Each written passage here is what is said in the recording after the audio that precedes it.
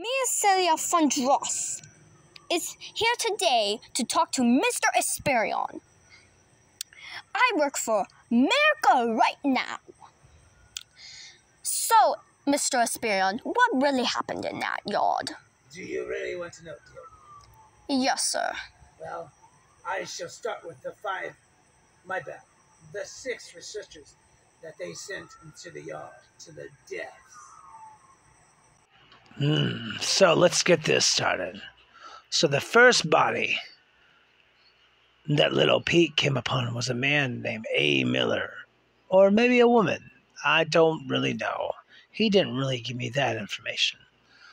But I guess A. Miller wanted to be a lawyer if he was to get out of this situation and help clean up all those loose ends for Omniant. At least it became more clear to him why they chose them. A gaggle of heads with historic knowledge of what we were meant to encounter. And himself, to keep track of all the questionable activity. They also sent an ex-military macho man to guide them through the unforgiving hostile territory. Oh, and that scary intern who had talked to ants. Let's not forget how A. Miller died. I guess he was trying to spy on Windows activities and end up climbing onto an outlet and end up slipping and falling to his death. Well, I guess that's how bones break. The next person in the research team was a man named Big D. He was Special Forces. He was pretty much volunteered by his commander to go for a normal mission. Babysit eggheads, establish ground base, do some light recon, lay groundwork for the Orcs operation, don't spill the beans, and don't make contact. Simple enough, right? No. The truth is that wilderness is a hostile backyard, packed with monsters and crazy experiments. No one wants to work together, and some tall giant kid with a mullet keeps stomping around the base. Oh, and small arms and light weapons don't work on this scale either. Big D eventually met his demise when he was caught in an explosion underground. He just wanted to tell his mama that he loves her and he'll miss her. The next member on the list of the expedition was a person named J.K. J.K. was an horticultural entomologist. And J.K. was mad because all the group wanted to do was split up and recruit. Wasn't logical at all. J.K. argued that there's a reason why so many insects thrive in colonies. It's to survive, you fools. Apparently, J.K. wasn't getting anything done solo. All he did was saw a Java-matic machine and some kid was stomping around the yard around the only place they called home, which is probably their home base. So J.K. decided to make his way west to the barbecue and rustle up some cold chunks so he can come back to his friends like a caveman. Well, looks like the only thing that got wrestled was him by them instead.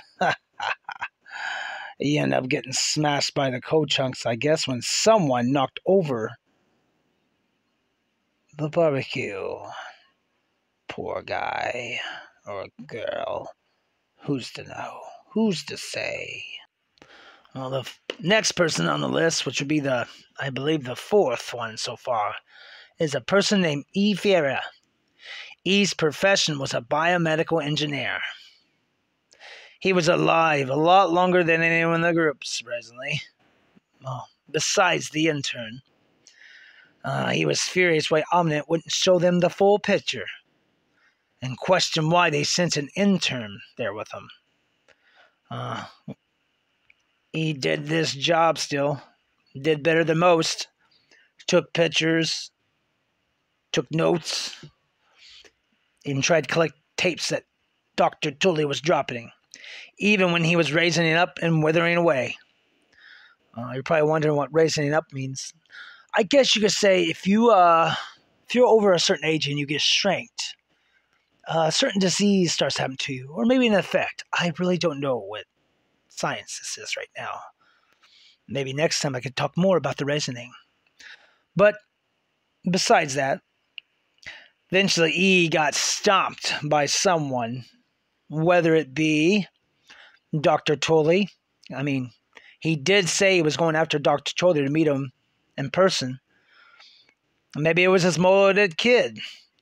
Or maybe it was Schmechter himself. We shall never know. But little P may be able to find out. No. I don't got any cool puns with this one. So, next on our list. Second to last. The intern, who was noticed to be talking to the ants in the dark in October of '89. He ended up living longer than anyone. A year, in fact, actually. Not much known about B. Stava. What his occupation was, what he did for a living, why they even sent him into the yard. Poor kid. He ended up withering away by the raisoning.